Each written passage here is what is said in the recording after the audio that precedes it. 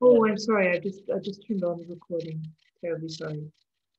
It's shaped by institutional cultures in university materials, and as we saw in Dr. Han and Dr. Denham's paper. And then in terms of communicating essentials to the general public, as was pointed out as one of the most crucial roles for language scholars by Dr. Cashin. These and other speakers are quite correct to point to the prevalence of English, and yet they also point out its limited utility in certain contexts. So this is the moment that we live in and share in history when languages are an issue in trying to take on our medical and healthcare understanding. Here at HEDRA, we have a translation project that we are working on related to values in healthcare communication. Now, I want to borrow your screens just for one moment and just show you the International Charter for Human Values in Healthcare. One moment, please. So here it is in the journal Patient Education and Counseling. You all represent at least a dozen languages, and each translation of the International Charter means a publication. And so this is what I have just emailed you about. We would like to translate the Charter and to do a little bit of research on the fact that the values entailed in the Charter are, of course, different culture to culture. All right, so if you're interested, please do email me, and I will be very pleased to get started on that with you. Dr. Tieko is just joining us. Now I would like to ask Dr. Esterbrook Longman, who is one of the authors and also the representatives of the Charter, to say a few words of welcome. Dr. Longman. Dr. DeCoursey, thank you so much, and thank you for your kind words. I want to say hello, welcome to all of our participants. I know that on this inaugural process, we were all hoping that we would have not only a good turnout, but exciting presentations, and I believe that we all who have been in the process of organizing this have realized that all of our expectations and hopes have been exceeded. You have been wonderful participants. We have had excellent presentations, and I think that the early beginnings of networking and working together on future projects is already starting to be seen. And that is the goal that HEDRA has had for this process of this small committed group of linguists and communication experts and people in healthcare, looking at how we can start to connect to areas that aren't necessarily heard or seen by some of the traditional means of publication and communication. And this is the first start. We hope it will continue with the same degree of enthusiasm, and we're very excited about it. With regard to the International Charter for Human Values in Healthcare, this is work that we started out in 2011 and published in 2014. And it addresses really the need for respect, for visibility, for compassion, for professionalism, for justice in healthcare and in all of the communications that occur in the healthcare system, whether or not we're talking about the care provider and the patient or within the healthcare team. And if we take it more broadly and say, this is how hopefully we live our lives, many of us have seen this challenged in the past year with the pandemic, and not only in our working environments, but in every environment. I'm hoping that you all that you and your loved ones have survived and thrived in this most difficult of times. And we're looking forward to continuing this discussion and work with you if you choose to continue the collaboration and networking that we're referring to. Dr. DeCoursey talked about the desire to have the Charter translated into additional languages, and we would love to have you be part of that if you would like. We talk about these as universal values, but of course, as she said, they are generally accepted universally, but there may be different weightings on them by culture and by certain groups or people who experience healthcare in different ways in different settings. So we would love to hear from you, and please email Dr. DeCoursey if you are interested. I'm going to stop there and turn back to Dr. DeCoursey, who will introduce Dr. Allison. Please go ahead. Right. Well, how can I possibly introduce Dr. Matheson? Professor Matheson, Christian, I'm going to hand the floor to you and ask you to make your remarks. I believe we all understand that we want to get to the round table.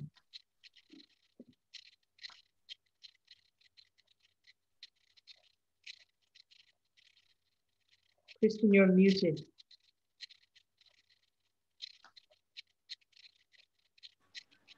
Sorry, this was the pre-talkie version of my little. It's a silent version. No, I'd just like to say I'd like to echo my colleagues and friends in welcoming you and in thanking you for the wonderful contributions you've already made. And I think that we've already achieved one of the goals, to have a wonderful range, a spectrum of talks, and to begin to get to know each other. As Christina has already said, and Brooke, we're already beginning to build a network and ideas for research. I'll come back to this in a second. One of the advantages maybe of a virtual conference like this is we can skip what we would no doubt have had in various places, a very, very long introductory ceremony and long introductions of the individual speakers that take up about 75% of the speaking time. So that's great. And I hope we continue to evolve the subculture of virtual conferences. But one day we will also meet in person in different contexts. So that's fantastic. And there will be this wonderful sense of recognition. I note that the idea of illuminating language and the pandemic from different angles has worked beautifully. So we've had it from a discourse, a language, a metaphor, educational, etc. perspective. Focus on English, focus on issue of multilinguality, and that's just wonderful. I also note that we've been very lucky in the sense of having a virtual conference bringing people together from places where we could probably not have been able to meet face to face, right? That's always been a challenge in the past. I think we're overcoming this now. One of the outcomes of this conference and the next conference, but also other conferences that HEDRA is organizing and hosting, is start new research projects. And the idea here is really to, as it were, achieve what is not achievable individually. So the notion that together we can achieve research that what we individually couldn't do, but also publications. So it should have that kind of effect of a whole that's greater than the parts. Now we've noticed already, of course, when you submitted your abstracts, but then also through the presentations, the recorded presentations, that one of the strong motifs coming through has to do with metaphors. So language and the pandemic, especially metaphorical framings of different aspects of the pandemic. And we think that viewing what you've contributed, this could be the starting point, the seeding of a very exciting new research project. And we'd like to invite you to join us at this. And the example, the initial example you'd have to provide us simply metaphors of COVID. At any point in the reporting, any kinds of text, whether it's official weekly reports from the WHO or other health authorities, governments, news reports, tweets, conversation among friends, all this would be a very good way of getting a sense of a kind of multifaceted engagement with COVID-19. And by engagement, I mean both understanding of it, sort of modeling of it, but also something that a number of you pointed out, the interpersonal interaction with it. I mean, how we value it and how we conceive of it in such a way that we can move forward with positive measures. So that's one project we would like to suggest. And I think by now you've received an email message with a short description, outline of this project, right, Christina? Yes, it's just gone out. Yeah, and that email message will also contain a special email address where you can send expressions of interest. And of course, it would be fantastic to have as many of you as are interested involved. And importantly, also an opportunity to look at this in terms of different languages. Now, the purpose of this project then would be to collect, to create a unique corpus, and then to analyze it and to have material for next year's installment of Language and the Pandemic Conference. But of course, also publications that would not otherwise be available. So we will have a collective resource to draw on, and we can discuss different combinations of publication teams. Now, these examples could be URLs. You have found something where there are texts available, photos, images, monomodal, multimodal, monolingual, multilingual. All of this, I think, would be very, very valuable. Of course, probably the first kind of metaphor that comes to mind would be lexical metaphor, or what our friends in cognitive linguistics since Lakoff and Johnson 1980 have called conceptual metaphor. A conceptual metaphor is essentially lexical metaphors, but a grammatical metaphor is also very important. And as I tried to hint in my talk, they have a very pervasive effect of, as it were, depopulating discourses. So meaning the discourse are no longer about people taking part in processes, but they are about, as it were, thingified processes that are break out, occur, spread, and so on. But the actual people impacted by COVID-19 are sort of held in the background, and that's typical of effect of grammatical metaphor. But I hope I have to think about this, and we look forward to taking this further. I should say that for this, but also for the conference in general, we're already identifying and talking to possible publication channels beyond what you've already seen in the booklet and anything that we do together. But as I said before, one aspect of this project is precisely to publish together. Thank you. Any aspects you would like to add, Christine and Brooke?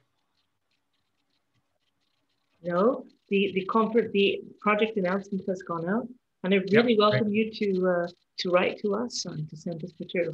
Brooke. I was just going to ask Christian, among the different considerations, not only about people's perceptions and experiences with COVID, but I'm wondering if people would be willing to, since you talked about the metaphors and the experiences of official publications and announcements about it around the world, and how people have perceived COVID to be based on what their official description of it is. I mean, in the United States, we had a leader who said it wasn't anything to be worried about and don't wear masks and things like this, and that profoundly affected the way people considered it and approached it. And I think also, sadly, significantly affected people's experience with it in a negative way. They didn't protect themselves as they had it, and we had many lives and many cases that suffered because of this. So I just wonder if people would be able to, as part of what you're talking about, Christian, kind of talk about the discord, perhaps, or the gap that exists between what was being announced and what continues to be announced as compared to their experiences. I think that would be an interesting part of that corpus. Would be fantastic. And I remember the President Trump early on, it was the simile, as it were. I mean, you could say kind of metaphor was, it's just like a seasonal flu. Exactly, and it'll be gone by early spring. Yeah. So I didn't mean to interrupt, but I wanted to ask that because we have a wonderful representation across many continents here, and it would be very exciting to see people's perspectives if they're comfortable sharing that. Yes, and I think unfortunately that also had an impact in other parts of the world. Tragically, in Brazil, of course, with Bolsonaro, who is of the same ilk. And then suddenly Trump switched, and he was a wartime president. So this absolutely is absolutely relevant, I think. Yeah. Well, I recognize that the politics of this could be awkward for some people depending on where they are and given the circumstances of their ability to speak out. But whatever they're comfortable sharing, or to say this is what we perceive it to be from our authorities, and this is what our real life was, would also give us boots on the ground equivalent experience that hasn't really been talked about, with the exception of some places like Doctors Without Borders and some other places have tried to get this in the news, United Nations, UNESCO and so on. But I think that this would be an avenue for their voices to be heard, and for us to take advantage of this sad opportunity of the pandemic to move that into more of a spotlight than is received. All right, so let's throw the floor open and get some responses to Brooke.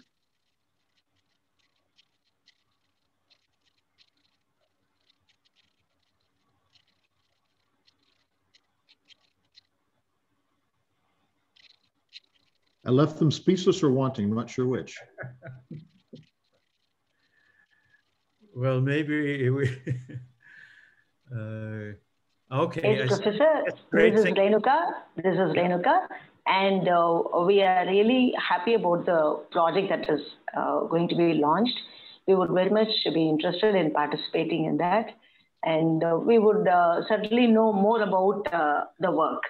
Indeed, I'm yet to go through the pamphlet that's sent through the mail, sir. We'll go through it and we'll certainly work for that. Yes. Great. That's wonderful. And as far as the publication part is concerned, we are really interested in doing good publications along with the team. Yes. Wonderful. Yeah. And this may relate to a question, one of the questions been asked, and we may have an opportunity to come back to.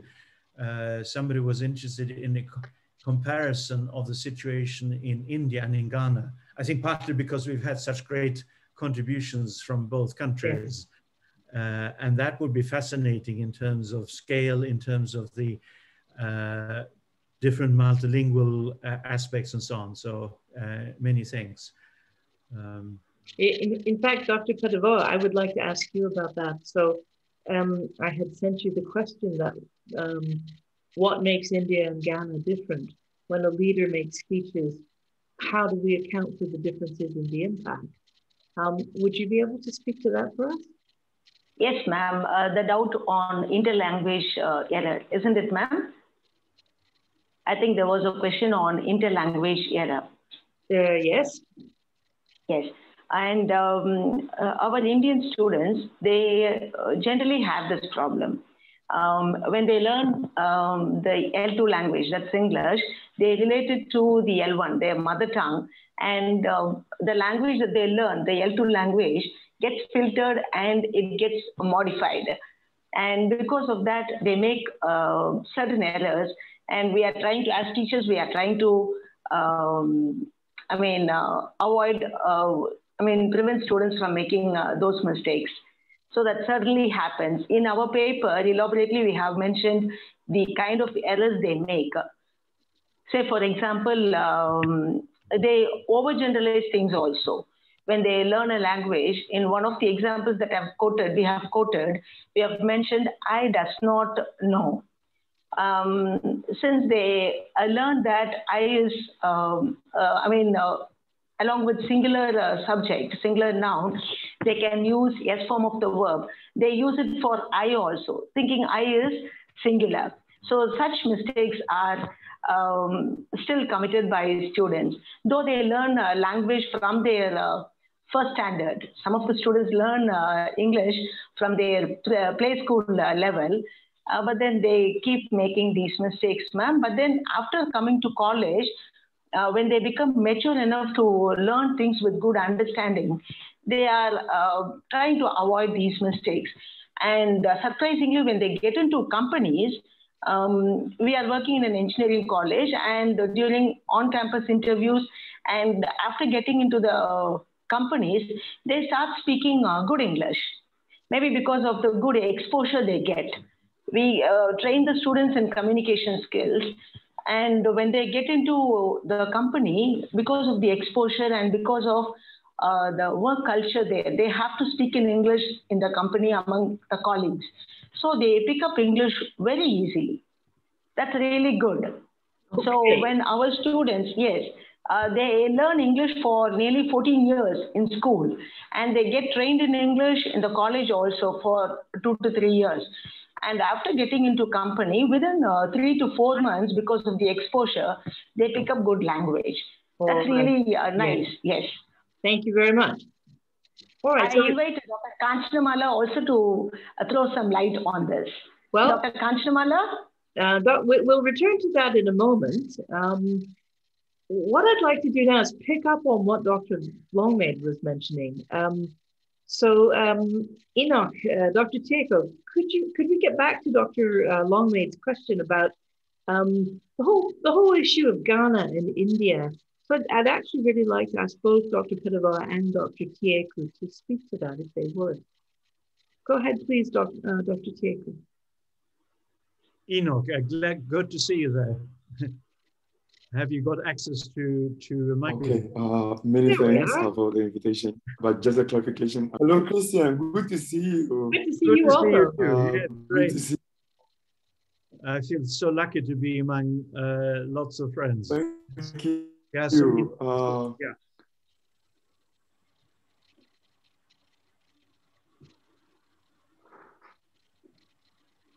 Okay, Christian, go on. You can go on. No. Very good to see you. And if you have any thoughts about the comparison of India or Ghana from the Ghanaian perspective, right? Okay. All right. Thank you. I will start by talking about the presentation on interlanguage error analysis. Personally listening to the presentation, my mind went back to Calder's distinction between errors and mistakes. And I realized that in most cases, the students were able to identify some of the deviations. Let me use that word for the sake of being neutral and not using either errors or mistakes. But in most cases, when they identify that this is a mistake and they correct them, Calder previously advanced an argument that we may have to call that as a mistake and not necessarily errors. And in Ghana, what has been the debate on this aspect of our interlanguage is whether or not this leads us to actually claim that the mistakes of students, which eventually evolve as part of them as adults of tertiary education, is descriptive of their own variety of English. So still there are people who have reservations so much when it comes to instances where students are unable to identify the deviations, so to speak. They have errors, and then we are now wanting to classify these errors as definitive of their variety of English. But the situation here, to move on to talk about the case in Ghana, is much the same as we have in India. We go through almost all our educational levels, learning English first as a language for instructional purposes, and later for some of us who end up in linguistics, studying it as a field of study. Most of us from basic school all through the university take English as a subject up to the university, and most of pedagogical work here in Ghana is done through the form of English. But again, moving a bit to the case of metaphor, I think is really interesting to consider metaphor in comparison of metaphors. But what strikes me in the presentations were the fact that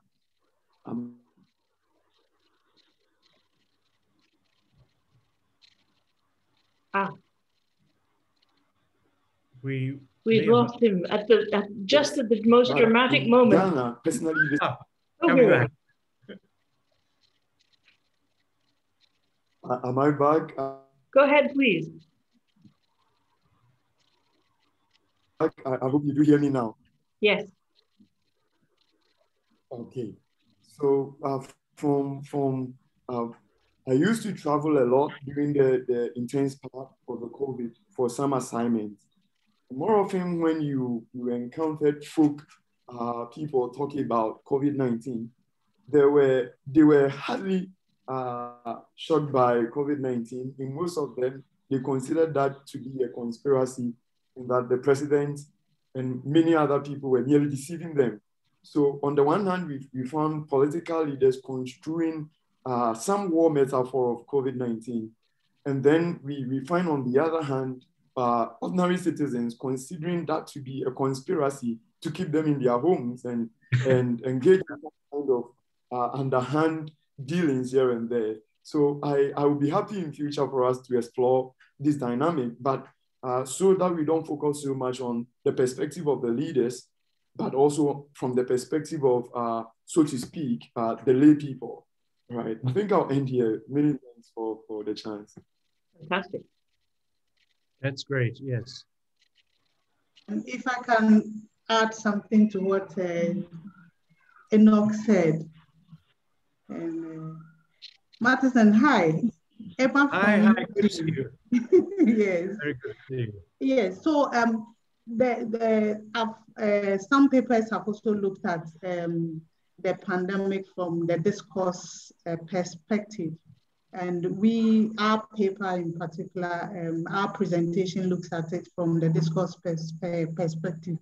Mm-hmm. And the focus has been on the persuasion. I think if we are going to compare Ghana with India, then we'll look at how persuasive the language has been. And that the president of Ghana used a lot of persuasive language that actually appealed to the conscience of the people. And now he did this at a point when the whole idea of the virus was still a mystery, and if I can call it that.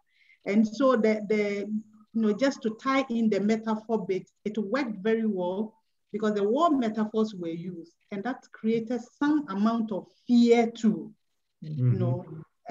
Some amount of fear among a certain group, as Enoch put it. But I will put this group, looking at it from a social linguistic perspective, I would put this group at, ages 40 and above, who probably have seen Ghana in times when Ghana once experienced some instability in the country. But for the youth, it was more of a comic when you check social media, Facebook, Twitter, it was more of comedy for them. And WhatsApp, people sent comic videos about it. So with the youth, it was more of, they were not too scared about it, and some dared to move on. But the president generally used a lot of persuasive language, and that worked for him and for the country. It worked until a point when people also felt it was an issue of power and dominance. Looking at it again from the discourse perspective, there was the issue of power and dominance. And so people felt their freedoms had been taken away from them. And so people veered out, and that's what probably will be different from Ghana, comparing Ghana with India. But population-wise too, comparatively, we'll say Ghana is comparatively a very small country as compared to India. And so managing Ghana probably has also been not too difficult for the president. Then there has been the enforcement of the law. So apart from the language has worked well, being persuasive, but the education has also gone on very well, using language that is accessible to all levels of the population. And again, the use of different native languages, the indigenous languages. Education went on very well in the indigenous languages. And that has also worked very well for the Ghanaian community. I don't know how that applies to India, but this is, in our context, this is how it has panned out. Thank you. Thank you. Dr. Kanchanamala, would you like to speak to this topic? How is it that it is effective or less effective when leaders speak?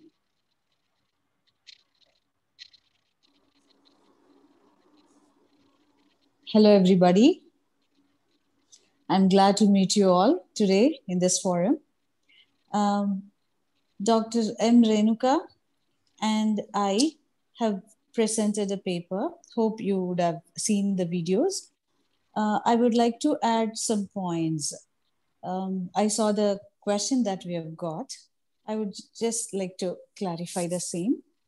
L2 learners, they make several mistakes while writing. The reasons are many. They have their mother tongue influence. Sometimes they find the target language difficult to understand. They run short of words. They do not know the correct vocabulary to use, and they make certain mistakes when they write. As Renuka ma'am said, they are improving. They are definitely improving when they go for a job, and especially when they study in the final year, we can see a lot of improvements in their writing. Our learners are never less inferior to anybody. And in fact, their prior knowledge and experiences can be considered as a treasure to improve their English learning. That is what we have faced. It's our experience. They are really improving. Thank you. Very encouraging, yeah. Thank you, sir.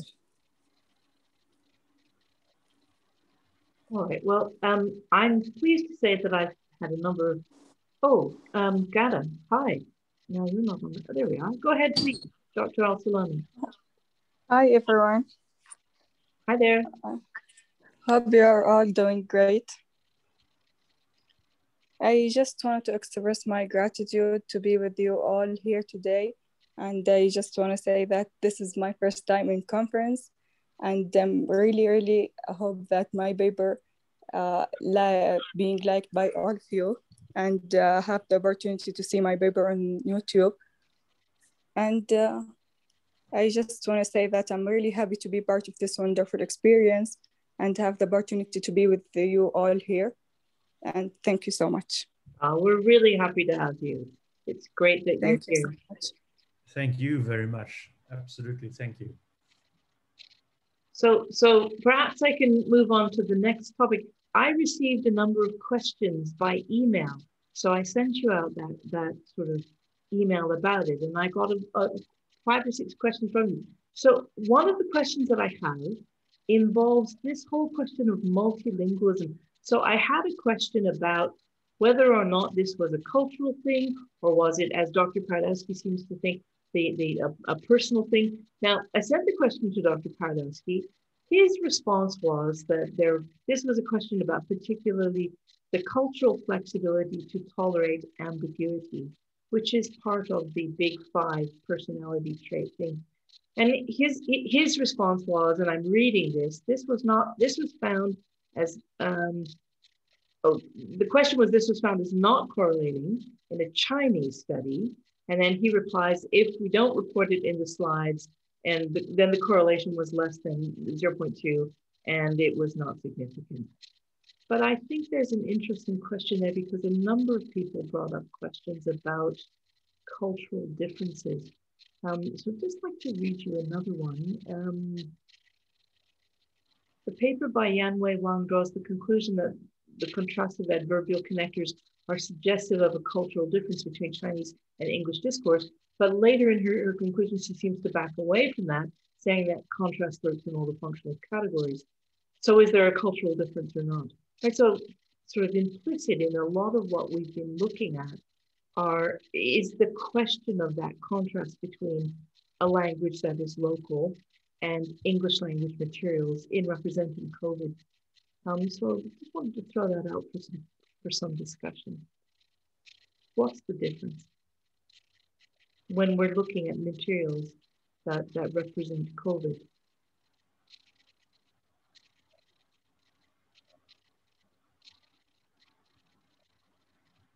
It was something I heard, and it will be relevant in different places around the world. But just coming back for a moment to India and Ghana, I mean, one way of thinking about it is a combination of the different languages and the registers or genres or functional varieties, because I think, as both you Emma, and Enoch, you said, and Renuga, you pointed out, as you move through the educational system, or rather, as you grow up in the family and neighborhood, and then you move through the educational system, you will, of course, expand your registral range. And we could say that's one thing we all do through life. We keep you know, adding registers to our range of registers we can operate in, taking on new roles and so on. But in these early years, family and neighborhood and then formal education, that may also involve a switch of languages. And I think that's very interesting to document. And I think you also mentioned that different people have, as it were, access to different kinds of discourses, depending on where they are in society. So I see this as part and parcel of the same complex picture, fascinating and important. Sir, I would like to add one more thing. Culture also has an impact in the attitude of speaking in English. In many cultures, it's not appreciated to speak in English. So people shy away from speaking in English, and that is how they don't pick up language at an early age. So later on, after realizing the importance, they start picking up the language due to the college environment and workplace environment. So culture has this kind of impact also on the aptitude and attitude of language learning. That's true, sir.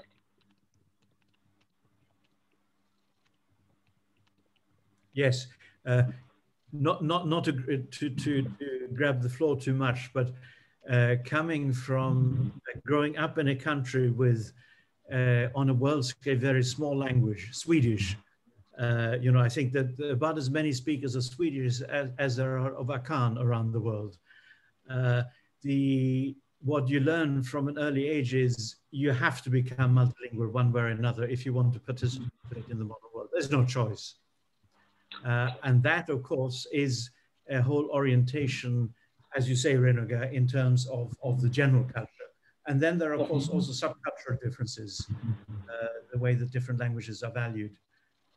And I think it's interesting to look at, we won't have any participants here because they're asleep, but immigrant nations like Australia, what that means in terms of the generational shift.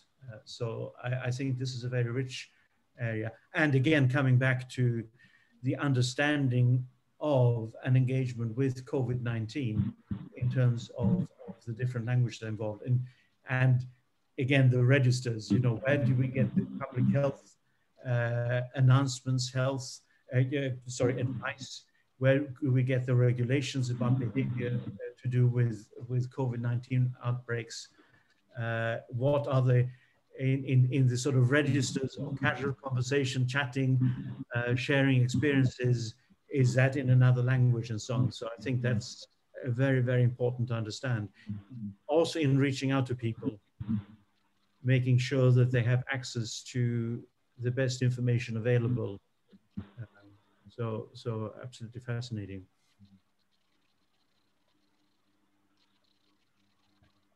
How are the Brazilians doing? I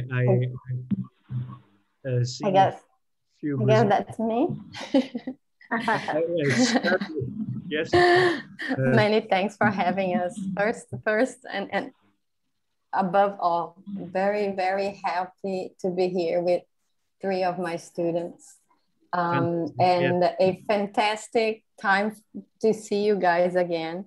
All together, Brooke, since 2013, I think we have met last time, Christina and Christian. and to get to know all of these splendid people who have been talking for the past 2 days. I've been listening to what you have been saying, and I think it was back in 2013, Christian put out a paper called Ideas and New Directions. And in that paper, it seems that he was predicting what was to happen in terms of multilingualism. And we are here in a pandemic situation, looking into this language or into this multilingual world that we have at our hands today. Some Chinese people or the Australian people could not be here today, but look at how many languages we have here. So I want to congratulate you. I even get chill bumps from this project that you have your hands in. And yes, count with us at all times. I was talking to one of them and I said, here, this is your final year project metaphor. What do others say about us in pandemic times, right? Because you've said, Christian, Bolsonaro and the president, but we here, we don't speak English. It's 3% of the population that speaks English. Yep. So what it is that us, the 3%, me, Marceli, Marcelon, Clara, who speak English, what can we get from outside to inside, right? So we want to hear, we want to listen to their voices and to understand what is said in English about Brazil. So this is one way that we want to start contributing to this multilingual paper, and maybe compare to what is said in the same level of media or social media. We don't know, we have to establish where, but we are always in with you guys. Congratulations. Well, thank you. I think this is so wonderful. And it's, of course, it's a two-way exchange. So there is a lot of insight, a lot of experience that we can't access because it's in Brazilian Portuguese, or it's in Ewe, or it's in Tamil, and so on and so forth. And I hope that is also something that we can work with in enriching the sort of collective human experience here. I'm very happy to also to see this great balloon linguist. Oh yes, this is a festive that I wanted to put up for the HEDRA First Language and Pandemic Conference. It's working, it's working. The white balloon, it's very dynamic. It says para something. Parabéns. That's congratulations. In Portuguese, in Brazilian Portuguese. Thank you. Great. Thank you, Clara. Yeah. Well, I'm going to read out the next question, if I may, and I have received an answer from Dr. Lee. So the question was, and it connects to this issue of how governments present themselves and then how they are perceived by others, which is often some difference there. So the question is, this is what I received from somebody on email. Though we can observe the efforts that the Chinese government has taken to construct a positive image of itself, how is this kind of strategy perceived by other states? If this strategy did not work well, what other discourses can the Chinese government use to improve its international status? And then Dr. Lee replies, as for the first question, so that's how is it perceived by other states? As for the first question, to be honest, I didn't do any research about other states' perceptions of these discursive strategies. So Elaine, this is what you were bringing up. So Dr. Lee says, what I focus on in the study is the constructive function of discourses, but readers' perceptions and acceptance of these strategies are really questions we're thinking about and can also be a direction for future study. In my research, the phrases I analyzed are not culturally specific and they're frequently used in discourse. So I think it's not difficult for people from different cultural backgrounds to understand the meaning expressed and the strategies used. Besides, from the perspective of text producing, here means the translation of diplomatic discourse.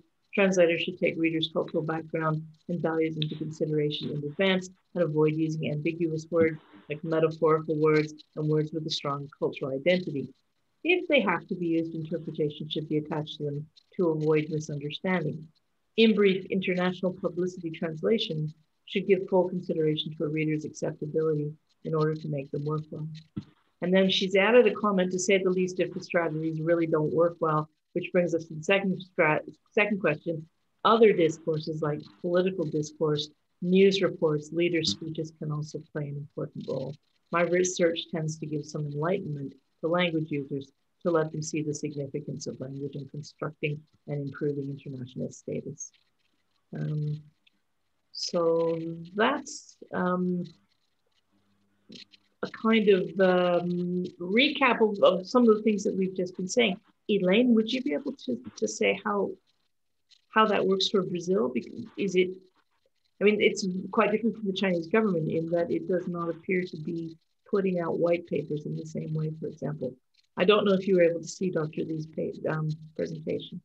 No, I could not see this presentation, and there was some bits and pieces that were cut from you. It might be my internet. Yes, and the sound isn't terrific. Yeah, in some cases.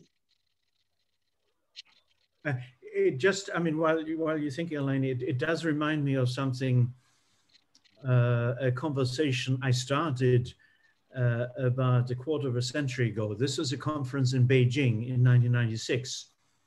And I met a very nice man, great scholar, Professor Dahal from Nepal. He was at Kathmandu University.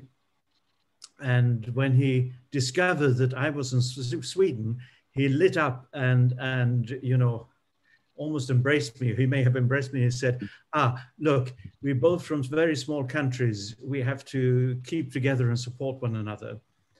And I think the way I want to link that, I think it is an interesting issue in relation to what we've been talking about. Who gets hurt? Now, if you're China, if you're Brazil, if you the US and so on, chances are you will get hurt. But what about smaller nations, nations that may have also some kind of language barrier, but certainly don't have access, the same kind of access to the channels that will allow people to hear what's going on, their experiences, their problem solutions and so on. And I think I would invite big countries to think carefully about this, right? Because I think that's part of how you're perceived, and you sort of have to think about the relationship between very powerful nations and tiny little nations, what that means discursively, right? And in terms of the ability to pull together a balanced collective picture of what's happening. What I think when I say we will see what others say about us, because what gets heard outside is what is said by government, by powerful people, so to speak, right? So we, linguists, doctors, we get heard and read by people of our area. But then when you get government, when you get politics, when you get media, news, so it gets expanded. And I think metaphors, they do have a purpose. They are not there by chance, right? And to control these metaphors, it's a bit hard.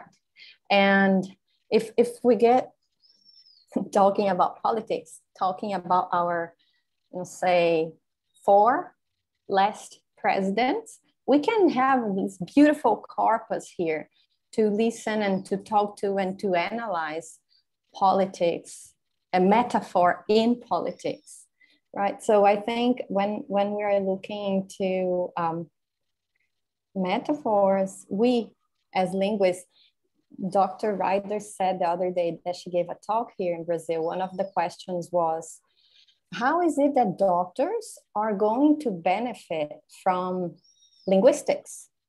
And she said, because you're a specialist on that. So you do your work and we contribute to your work, and it's a double way, right? So I think we do need to look into this. And as I said before, I want to know through metaphors what people say about us and what was said. And then maybe because we have this bilingualism, we may be able to compare what was said and what people say. And then we kind of get discussing to this metaphorical at the lexical level, Christian, as I said before, you know. So I think it's important to do that. If I could just respond to that, Eleni, and thank you for that comment. As a physician, I am privileged to be in very intimate spaces with patients in their most vulnerable times.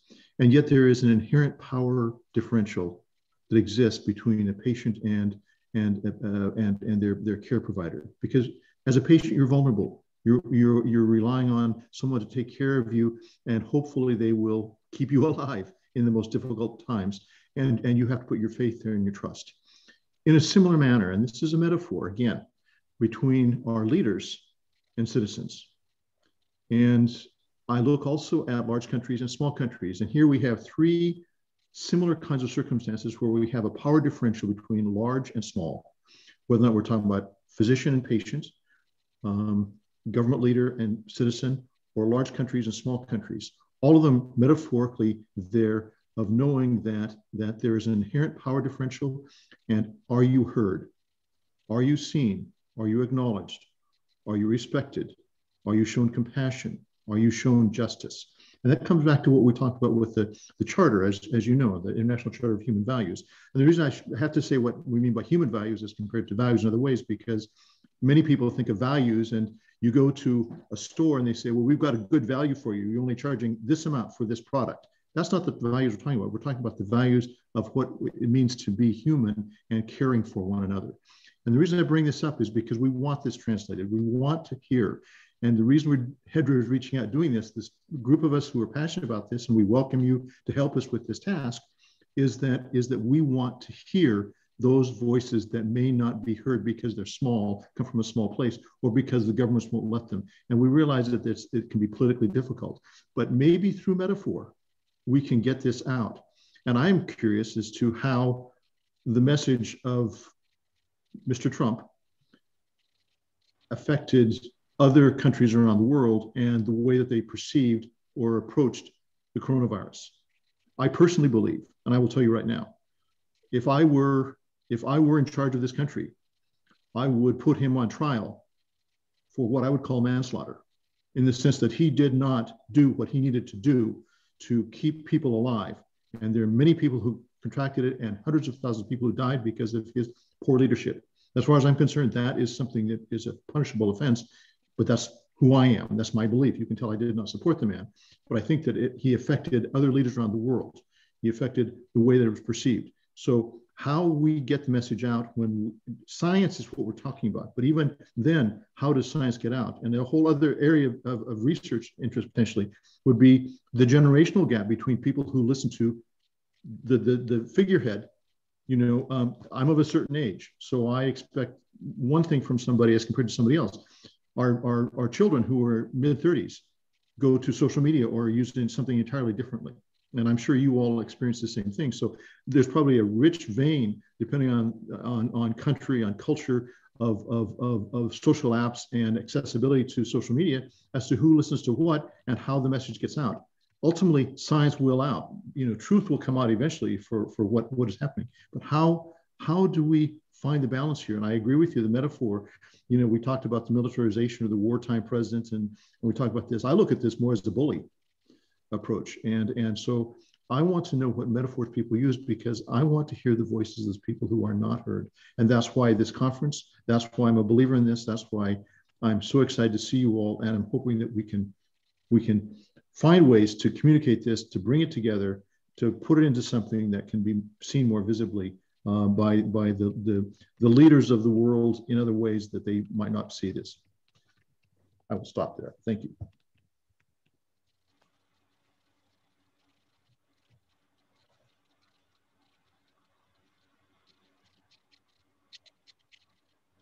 I want to say that I absolutely agree, and I think that was a wonderful way of, in a sense, abstracting a fractal principle from the whole.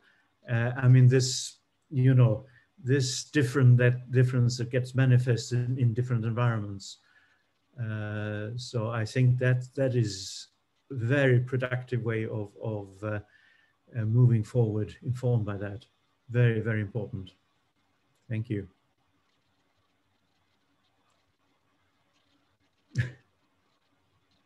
I'd love to hear from some of the students. Who wants to put a word in? Junior, Marcelo, Clara? It will kill me. You are in a safe place and you are our future. We want to hear from you. You are yeah. From the That's future. right. Yeah. Today is Junior's birthday. Do you want to say something, Junior? Happy birthday. Happy birthday. Whose birthday? I missed the sound dropped out. Yeah, his name is Marcelon, but we call him Junior. Oh, Junior, yes. So it's Junior is becoming more senior today. Yes. Okay. Yes, thanks very much for the congratulations. And today I'm turning a new age. Yes. And Junior is actually a PhD student and a great contribution to us, I think, to what we're doing now. Junior is also, besides being a linguist, he's a pharmacist. Yes. So he sees things we don't. And he talks about this changeover between being a customer and being in a much different relationship. So I just really would like to hear what you had to say about what Brooke just said. Hi. Nice to see you. Hi. How are you doing, guys? Actually, I am a postgrad student. Elaine is my advisor, and I'm conducting a study in the drugstore context, searching how the interaction between the pharmacists and the customers inside the pharmacy are important to get the consults inside the clinics, because here in Brazil there are a lot of drugstores that they have clinics inside, and this is a good benefit for the population itself, because sometimes the customers go to the pharmacy and they think that they are inside like a hospital or a clinic, and they ask for getting the service. And a lot of services have been undertaken inside the pharmacies, and I'm going to study the interaction between pharmacists and customers and how this contributes to the I'm sorry, I forgot the name here, because it's very specific for the pharmaceutical area, but it's about the therapy, how this contributes to the therapy with medicines, and it's the study that I'm going to conduct in the PhD studies. And I'm really happy to be here speaking with you.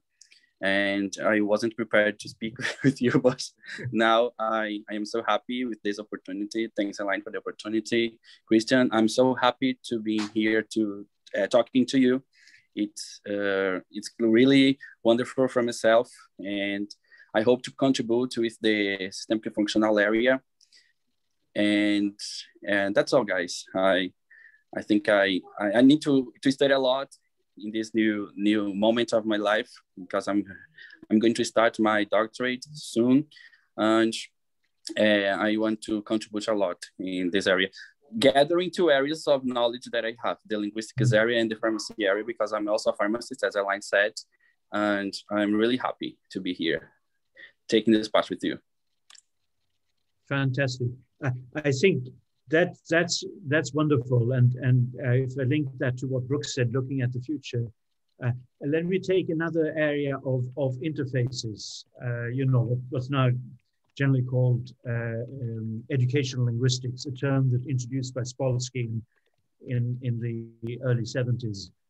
I think the breakthrough in educational linguistics came from analogs. I mean, examples like you, meaning people who come from education, they had the experience of different settings in education, and then they went into linguistics. I think that's the future, when we can create these, you know, you could say bi-metalingual experts, and that's if we can see that kind of development that you are on the path to, I think that will make a huge difference. Absolutely, Brooke. Sorry. I wanted just to echo what you're saying, Christian, and as someone who is not a linguist, but who has worked with linguists in the last 10 years or so, and has come to have a profound appreciation for the analysis of the language and the way we communicate. I think that those of you, and most of you are linguists, you have a particular perspective that you see, but those of us who are outside the field have a wonderful appreciation for what you do. And the question is, how do we get more people aware of the importance of linguists and analysis of the communication and what we think we're doing versus what we are really doing? And this is a powerful situation. The pandemic, of course, is a perfect location for that, but it's great. And I just want to say thank you to Junior. I see two things. Number one is that I follow a lot of Brazilian football stars who are known by one name. So forevermore, Junior, you're going to be Junior because it's a one name, you know, the Brazilian, you know, manifesto, if you would. And the second thing is that the interprofessional nature of what we're talking about here is the cusp between different professions, where we have our most exciting opportunities to learn from each other and to find and to forge new paths. And that's what Christian was talking about. That's what you're showing here. My wife, who is both a pediatrician and a social worker, the same kind of thing. And I welcome all of you to contribute in this way because of the many fields and strengths you bring to it. Thank you.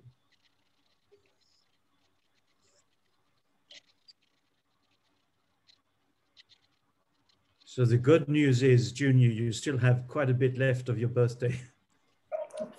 Yes. So actually, I'm studying here. I'm studying because tomorrow I'm going to get a presentation, and I'm studying here. And yes, I have the rest of the day here to enjoy my birthday, and it was a really. I'm so glad to talk to you. It's a gift from my birthday, and yeah. Well, that's a very nice way of looking at it. Yes, thank you. Yeah, and the healthcare area here in Brazil needs a lot of attention, and but I hope to contribute with this area too, because we need to work a lot to know how the language is effective to conduct it to more contributions in the healthcare area, because here there's a lack of health issues, and probably the language will contribute a lot with these studies, and also with the population. It's going to be really effective, these studies. Yeah, I think one thing that's important to say is that one of the first studies I started, because I started my new life in Brazil in 2017, not long ago. And starting in this healthcare, bringing all that I learned in Hong Kong from being in touch with you guys and working in the international charter with DAI and many others, is the need of analysis in professional areas. But the biggest barrier that we've been facing here is to show people that we do not want to intrude in their workspaces. We don't want to be intrusive. And the first research we conducted with Marceli was on therapeutic discourse. But the biggest issue here was to get into a session to collect data, and the responses of the psychologist was, oh, but I'm doing my work has been doing okay. My patients have a good result. We don't need linguists here, right? So it's like, linguists speak correctly, so I do not need you to teach me what to say to my patients. But that's not. So in the end, we were able to get a linguist psychologist, and there we went. So I think it's groundbreaking work we're doing in Brazil. We need to start somewhere. And Marceli, Eric's not here today, and I, the three of us, have been conducting research here to try to show off, right? To show people that we need this interprofessional discourse. And I need to contribute there, but they need to contribute here, and vice versa, right? How can we be helping or assisting in health areas, healthcare issues? And I think the charter is a way to start. So I think the translation of the charter has to be ASAP. And we need to put it everywhere, in every media, everywhere, so people know the relevance and the importance of really taking care of this compassion for health, right? So I think it's really important you raise this. Thank you.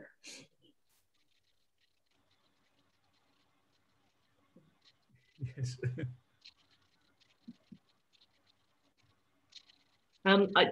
Further to some of that, one question that came up in Dr. Zhang and He's paper was the question of what language encourages people emotionally.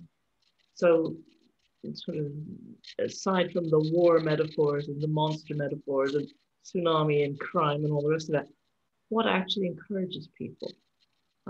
Because we've got quite a long road ahead of us with COVID. This is not going to go away very fast. And even when it goes away, we'll still be talking about it. So something to consider. Any thoughts? What language encourages people to carry on with this challenge?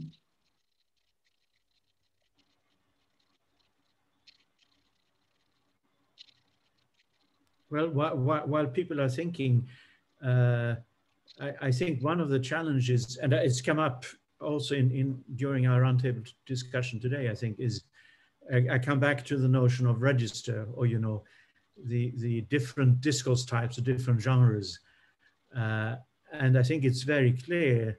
I mean, at least anecdotally, you look at people that different people have different orientations towards registers. So some are very keen on consuming scientific registers or findings from science that have been presented in ways that are accessible to the general public, right? You can go to WHO and you can get this information, for example, right? But lots of health agencies, authorities also put it up. Others are more in tune with, what you do in casual conversation among friends or family members. Now, of course, magnified through social media, okay? Others consume a lot of general news, but through some particular, to use a popular metaphor today, a particular lens.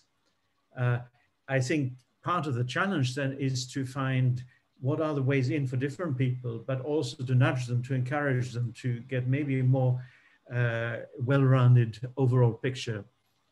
And I think one of the challenges is precisely to nudge people to expand their repertoire of what they consume, as it were, or what they engage with. I think that's a considerable challenge. Now that's an impression, not based on empirical study, but I think that has a lot to support it anecdotally, and we could come back to that about cultural, subcultural differences, what it means in terms of different languages as well. But I think to move a whole population, you sort of need to access them in different ways. There have been some studies, let me mention one, Kayla Zhang. She did a study, this was her PhD, of public health posters. And what she did, she put together two corpora. She compiled two corpora, public health posters in New York and public health posters in Hong Kong. since then, she's expanded to include London and Sydney as well. It was a multimodal study. She looked at the text in the different languages, and she also looked at the layout, the images, and analyzed this as well. And she found interesting differences between New York public health posters and Hong Kong. I think this is also the kind of study that can help us see how health authorities try to reach the general population. And it would be interesting to follow on from that and expand it and have a sense also what's effective, what's successful, and less effective.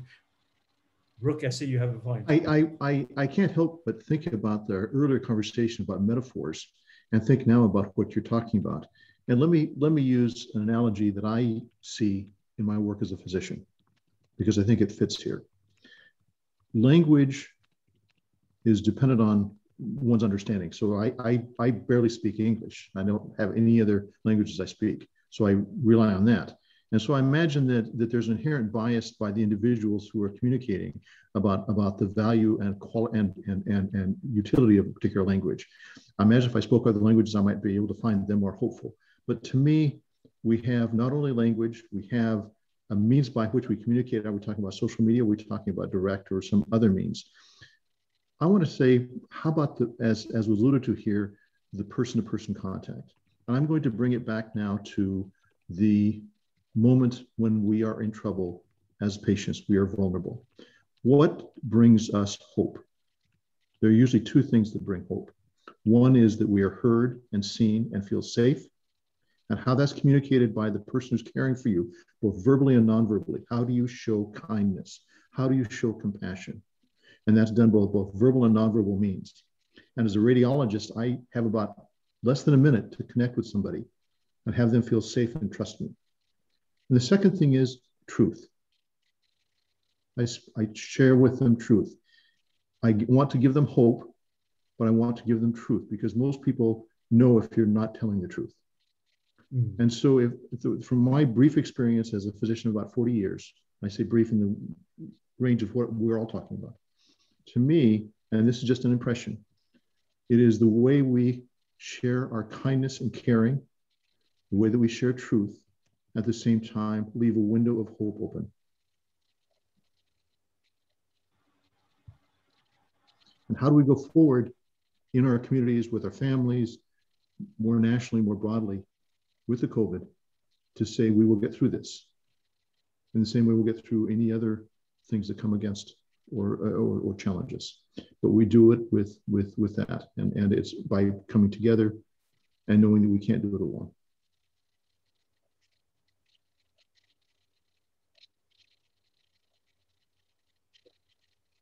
It makes me think of something else. I mean, let me just add it very quickly while people are thinking. There's an interesting series of studies by a Chinese American scholar. He's an economist, Keith Chun, I think his name is. And he's looked at economic behavior. I mean, how people plan, how they save, and so on. And he's looked at this relative to what is their operational language, mother tongue. So, for example, he's contrasted Chinese and English, but other languages as well. And he's found what seemed to be statistically very strong correlations, for example, having to do with how the languages model time. So it's not a matter that of a language forcing in one way, it's really languages giving you different resources for understanding the world, but also for valuing, for enacting values, empathy, rapport, and so on. And if the language has a certain orientation or a systematic orientation in the way it models time, then it may encourage people to think more about the future, plan ahead, all right? I mean, this is subliminal, and it's not one system. It's a kind of systems that are in lockstep with one another. So I'd be very wary of looking just to say verbal connectors and trying to relate them to culture. It's more complex than that. But it's an interesting area of study. Now, he's done this as an economist using language, but it could be a source of inspiration for us. I mean, he's done other things, but in linguistics, of course, it does relate to the so-called Sapir-Whorf hypothesis about worldview and language and relativism and so on. And there is much more evidence coming through strongly supporting this. It was knocked by the Chomskyans and Universalists for quite a long period in the 60s, 70s, but it's coming back now. Oh, Ike! Well. Yeah, Christian. Hi, bye. Oh, nice to see you, or at least to see your name.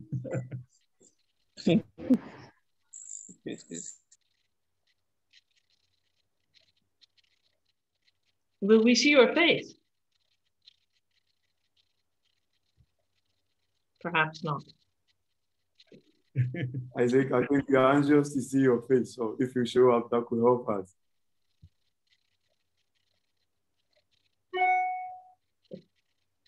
But at least we had a nice greeting. Yes. My face soon.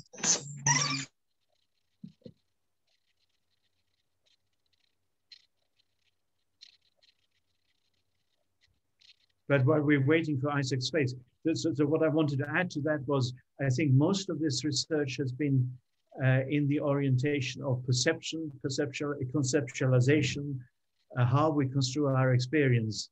But we also need studies in the interpersonal area that you talked about, Brooke, and others have too. I mean, the question of how we establish rapport, how we enact empathy, how we come together and so on.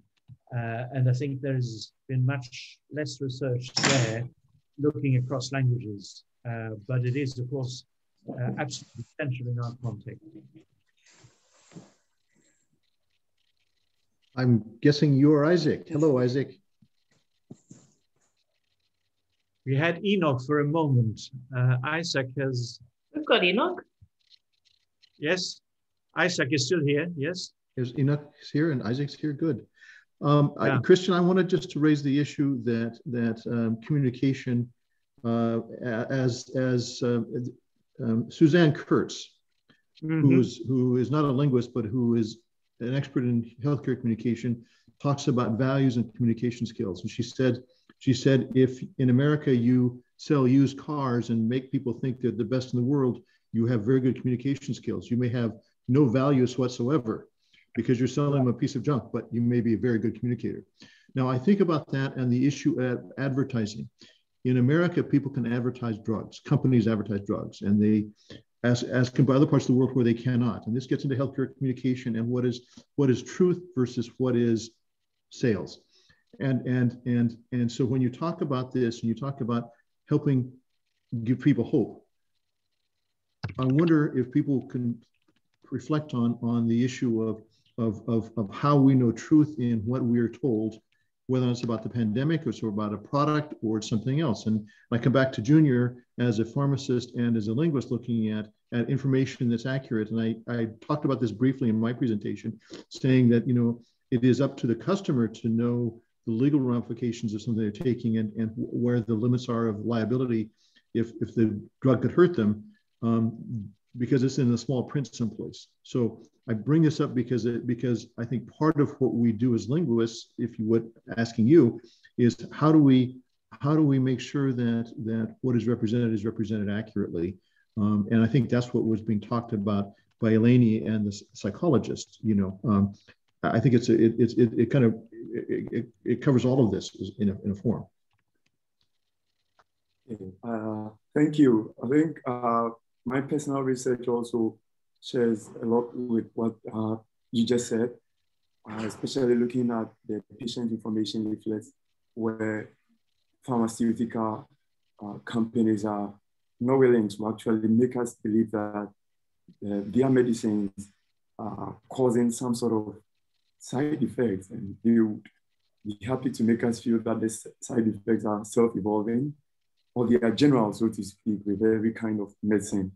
Now the question bothering whether or not we have to teach them how best to represent that is also a tradition in linguistics that gradually we have moved away from, called the prescriptive type of linguistics. that we sort of tell them that this is the best way to represent that. By and by, the functional approach to language make us understand that these are experiences and people have choices, and they can make choices from the resource we have to express these things. What we can do going forward probably is to identify cases where such expressions lead to ambiguity. And when we have ambiguous structures, then we have a problem. But if there are alternative ways of really saying virtually the same thing, of course, we can't say the same thing in different ways. Then we may have to allow them to make their choices. That's crucially important, absolutely, isn't it? What you two just said made me think of another brilliant young Ghanaian scholar. We have a number of them here at the round table. Joseph Kofi, Enoch and Ike, you know him. He's approaching his final year of PhD study. The study is not healthcare communication per se, but it's actually very relevant. What Joseph is doing is analyzing Ghanaian alcohol commercials. And it's fascinating what he's coming up with. It's again multimodal, so he's looking at the language, but he's also looking at it from the point of view of a sort of theoretically informed film analysis. And I think this is an interesting example of very significant differences across countries in what is, as it were, legal to do, and also, of course, what is accepted in the community. And Joseph got into this precisely because he was concerned about the damage that this was doing in Ghanaian society. In particular, the way it attracts younger people. So I think we come back to the question of what's attractive, what sort of just passes people by. But that is, I think, a fascinating study. And I thought back on Sweden, where the bottle shops, they're owned by the government. Commercial companies can only sell beer, and they advertise against their products, essentially. So there are big differences here, but it's all part of the question of general public health, really. That relates to a study that I'm actually doing in Cambodia in terms of the interactions between drugstore workers and customers, and the extraordinary power of the kind of conversational rituals, how you greet people, how that conversation goes. And the drugstore workers in Cambodia are not trained, and because of the healthcare system there, and because of the way everyday life goes, Western medicine is not really trusted. But the rituals of conversation in Cambodian daily life are very much trusted. And so an ordinary person will come to a small pharmacy, which may be more or less not really a proper building.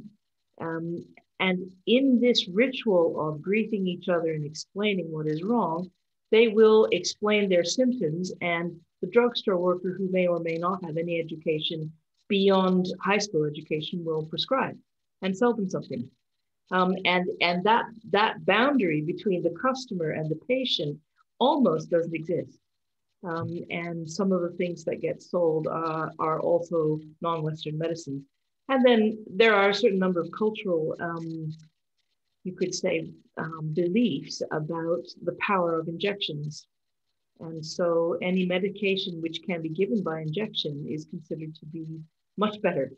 And for this reason, pharmacies will routinely sell hypodermics with a variety of things in them.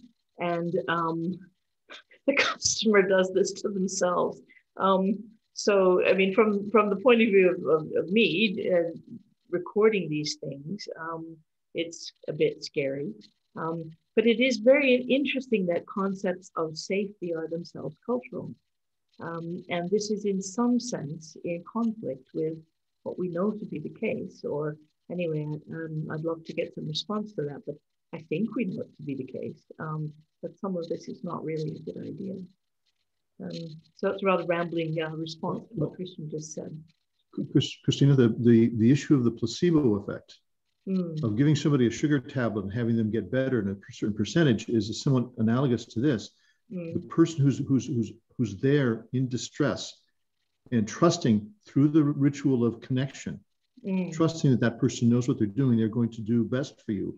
They can give you a sugar tablet or inject salt water, and you may get better in a certain percentage because you want to believe. It's the hope process that you are receiving. Either they share that with you directly, or you're inferring it by the way they communicated to you. I find that a fascinating project.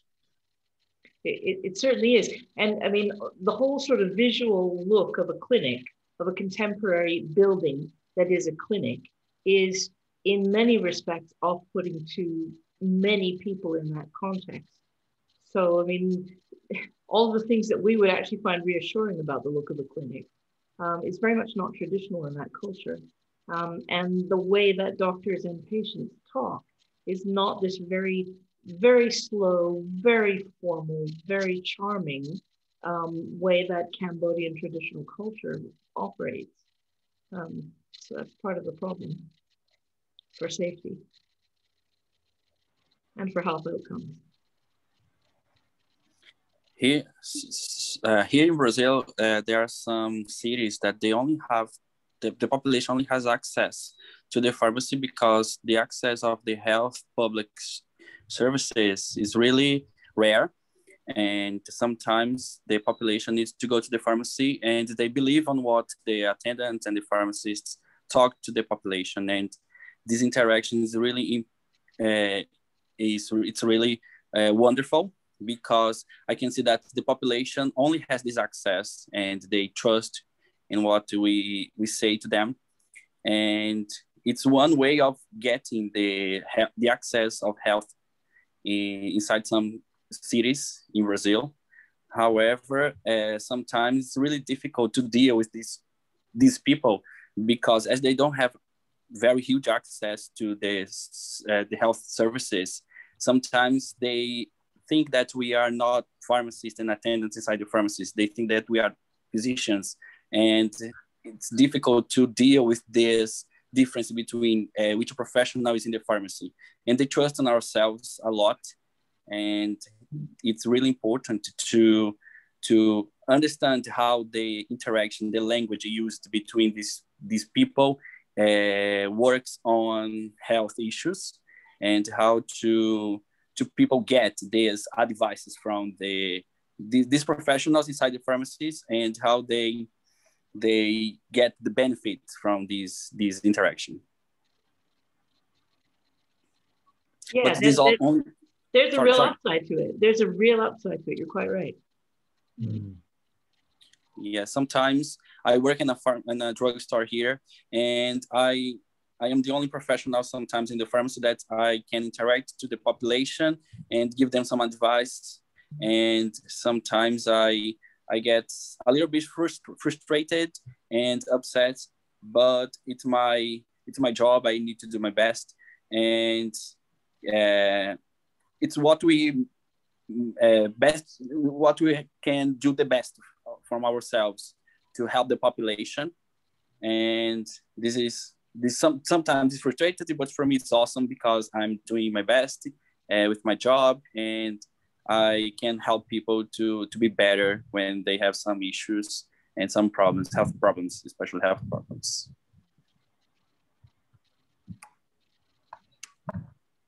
Well, that complementarity of professional expertise is an intriguing issue, isn't it, Brooke? It is, Christian, and I thank you, Junior, for that. If someone has no other access to care, then someone who has some information is going to be powerfully important for them. And as they become more sophisticated, then they will need to take ownership of what they can learn from you versus some other means. But I think that we're talking about a broad range of population, and you're talking about those folks who don't have access any other way, or perhaps access to information or access to care.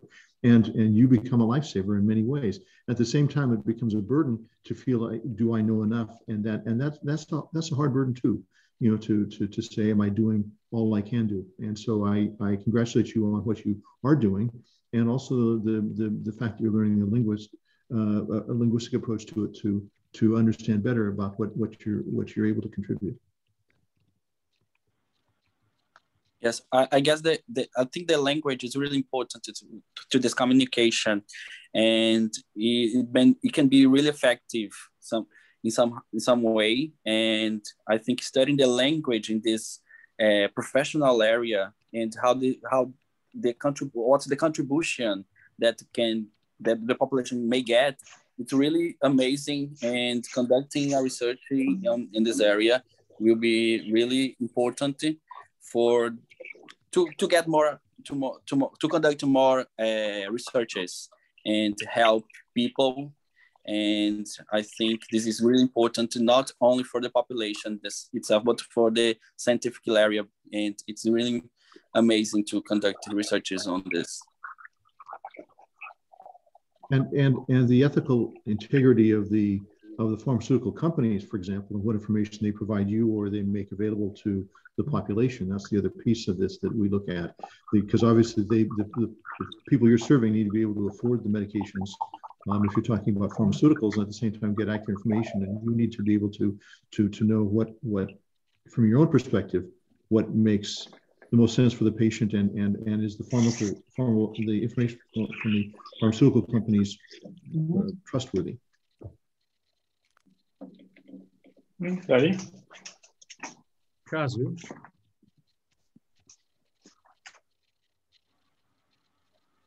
I think there may be connectivity problems. He's connected and disconnected a couple of times. I noticed. I thought maybe he was about to say something, because okay, the European Union has a policy on the nature of information pharmaceutical industries can put on their leaflets. I think this is a fascinating aspect. Maybe we all need to explore policy with regards to health information. I remember Christian initially mentioned educational linguistics. You remember when Spolsky and co started introducing and discussing educational linguistics, then policy could actually, you could aim at policy in education and language. But now we are talking about language and health. In my view, it's about time that policies regarding the nature of information to be placed on information leaflets, for example, or health information need to be enacted. I was really fascinated actually to see that you cannot just write anything on your leaflet in Europe. But here in Ghana, you go to the pharmacy and then you buy about 2-3 different medicines, and you realize that the structuring of the information differs, which means the pharmaceutical industries can actually decide on their own how they write what they have to communicate to us. So going forward, I feel that some of us also have to actually keep up with research, and hopefully we may inform policy in future. That is crucial, isn't it? Another aspect of this is, of course, people who have different medical conditions and need to go to different doctors, different specialists. They get different medications, and that may be very difficult because they're not coordinated. So that's another aspect of that challenge, I think. Yeah. Okay.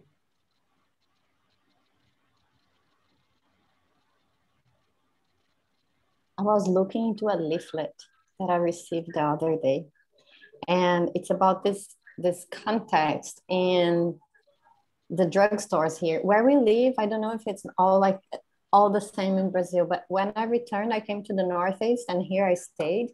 So I would have to do a Brazil research, but here every quarter you have 2 drugstores. I mean, we have more drugstores than schools maybe. And I'm not joking, it's true. I don't know if this is a phenomenon of the Northeast or what, But during the pandemic, so in some drugstores, they have what they call clinic pharma, right? So it's a clinic inside the drugstore where you can talk to the pharmacist. And now they're changing this into a clinic pharma home care. So you don't need to go to the drugstore anymore. They will go to your place. They send it to you on a motorbike. Yep. So they say it's the best at your place. The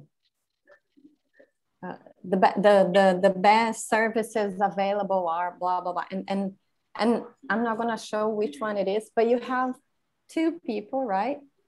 And then you have the pharmacist and the patient. And so it's because of this, I think it's cultural, Christina, as you say.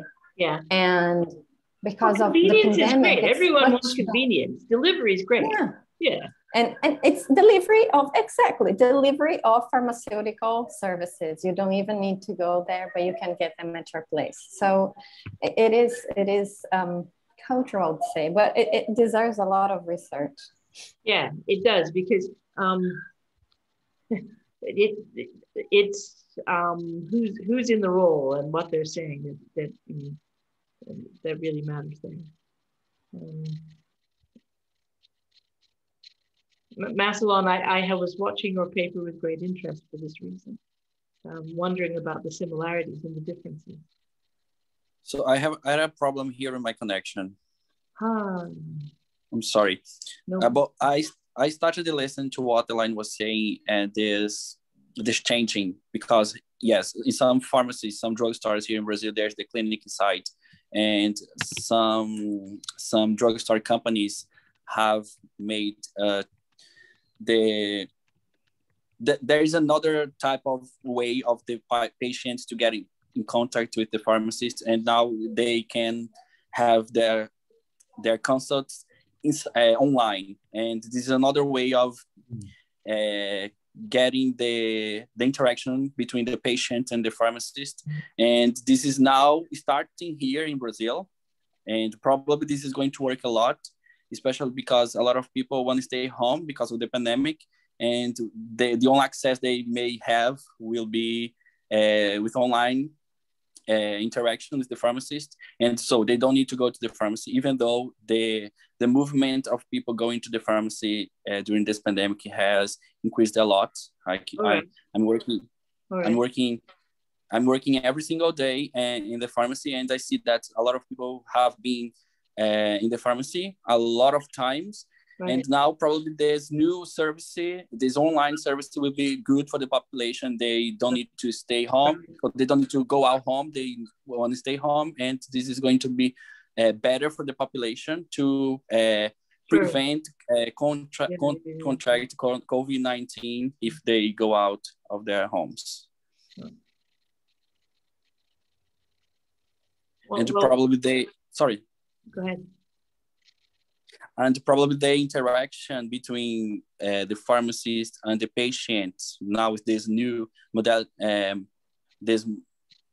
contact online will be different from the contact face-to-face. Yeah. So maybe new researches will be conducted on this new interaction, and this is going to be really wonderful to see how the language works on this new type of interaction. Yes, you're absolutely right. Oh, Ike is back. I would want to just add that I agree with you what you're saying, Junior, and I think that I could call up somebody in Canada and order drugs that I can't necessarily get in the United States from Canada, talking with a voiceless, a faceless person who has some sort of degree and can do this. My concern about doing this is that there's no mechanism for follow-up, and that if we assume that medications are only beneficial and have no side effects and have no downsides, it might work well. But if there is any risk, then there's no follow-up mechanism, and patients aren't necessarily knowledgeable enough to know whether certain side effects may be from the medication or evidence of some other part of their disease. I think about a patient that I remember seeing with liver failure fulminant liver failure and died from liver failure. And she had been receiving Chinese herbal medicines for some period of time. And those medications were toxic to the liver, but that she was adamant that she take those because of her wellness.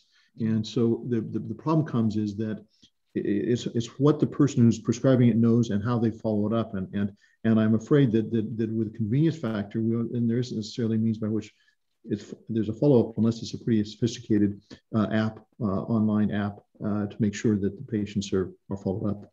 I just share that with you as a thought, because I think that you're right, and I think it's inevitable, but it's a question of how do we do it safely.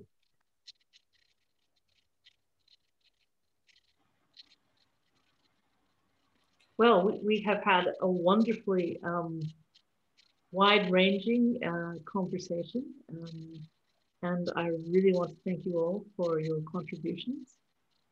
It's a great shame that we've not been able to get people from Asia involved in this conversation, so particularly East Asia, and also from Australia. So we miss our friends at either ends of the time scale, but I am delighted to have met you all face to face and seen most of you and heard from most of you, and particularly the graduate students. We are very, very pleased to welcome them into this group. You should all have received 2 projects, and I really look forward to being in touch with you about those projects. Christian, is there anything you would like to say? I'd like to echo what you said, and I'm very chuffed, absolutely energized and delighted by the 2 days, by your contributions, and today's roundtable, which extended in size temporarily quite significantly. I think we could continue and go on. And we will, but maybe not tonight. I'm thinking of my friends in India. It's getting quite late for you. And I'm really touched and grateful that you've stayed up to take part in this, because I think it's been fantastic to get these intercontinental connections. Yeah. And we've had 3 significant continents. Well, we can also include Europe, of course, Christina, so 4 in fact. And it's been absolutely exciting to me that we're getting these intercontinental exchanges, conversations. And I do feel very strongly that the conditions for continuing the research are now very different from what they were on Friday, in a positive way. And I think that's tremendous. Christina, you mentioned the projects that you've written up as ideas coming out precisely from the contributions here. And I'm sure that there are other ideas. I think the question of the complementarity of healthcare professionals, patients, and of course, primary carers, friends and families, very important. We know that this is something that varies considerably across healthcare systems, and communication is also very central to this. So I do think that it's sort of an embarrassment of riches in terms of what we follow up. I'm sure that there will be spontaneous conversations among all of us continuing this. I would again like to emphasize that one other unique aspect, apart from the networking aspect, but they're closely related, is the pathway to publications. And as I mentioned briefly at the beginning, this is already underway, and we will pursue this. I think the strength will be in thematic complementary contributions. It will take some time, but we hope that we can push on this, and it's not going to linger in some shelf, in some drawer somewhere. It's on the immediate agenda. And Christina, we'll make this recording available to Yes. our friends and colleagues who are not able to. Yes. We will upload it to YouTube. Yeah. And so you can watch this again if you'd like to. And thanks to those of you who have attended but not had a chance to speak, like Kazu, for example. Ike, you did come on briefly, Ike. We didn't see your, your sunny face, but I'm very, very happy and grateful. You know, I remember one occasion, this was a computational linguistics AI conference. I think it was in Texas, maybe San Antonio, Texas. And I was talking to somebody who was quite well known in computational linguistics at the time, Bob Simmons. And we were chatting quite nicely. I was just a junior postgraduate student. And suddenly I could see his face lit up and he said, "Excuse me a moment, I see the opportunity to be a midwife." And what he meant was he had spotted two people he'd been longing to bring together for quite a while. And so he trotted away, and I'm sure he accomplished this. Now, the midwifery here, I think, is collective. So we're doing this all together, and we're all taking part in this. So many thanks. I feel very excited, very energized, and also very, very grateful. And I look forward to the future. Thank you. So everyone, lovely to see you. I will be in touch with you by email. And thank you. Really looking forward to the project. Good to see you too. Thank you very much. Thank you very much. Speak well from our Indian friends. Yes. Thank you. Thank you, everybody. Good night. Thank you. Good night. Good night. Good night, All Clark, right. baby. Yeah. Many thanks. Bye. Nice to see Rest you. or continue birthday celebrations. Happy birthday. Thanks very much. And stay safe. Yeah. Okay. And thank you for also for the chat messages that we will, Christina, I think we can collect the chat messages as well. Yes, we can. Yep, great. So Marcel, I see your message, and we'll make sure I take hold of that. Yep, I'll follow up. Great.